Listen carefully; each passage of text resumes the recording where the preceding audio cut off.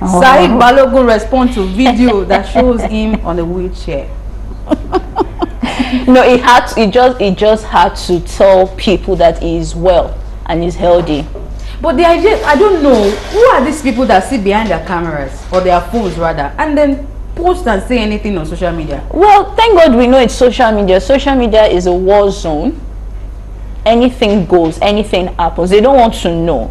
For all you know, that's a movie set. There's this thing too that has been going on with bloggers, as it were. They just bring a picture, they bring a scene from a movie set and put it online out there, and just boom. Yes, it happened with Tony Umes. Yes, he had to come out to debunk it. Now this is another one. Meanwhile, the guy is currently working on a project. And then you guys said he's begging. A movie, Baba 70 said is coming out very soon. I'm telling you, and you then don't they just picked it like that. Oh like, I don't know. I saw it.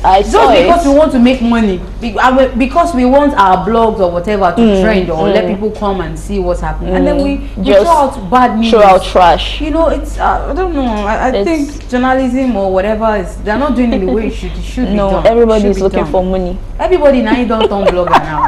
You know, since some Claire post to at a point like Sam Claire in a song he they sing, but he don't turn blogger. Don't turn blogger.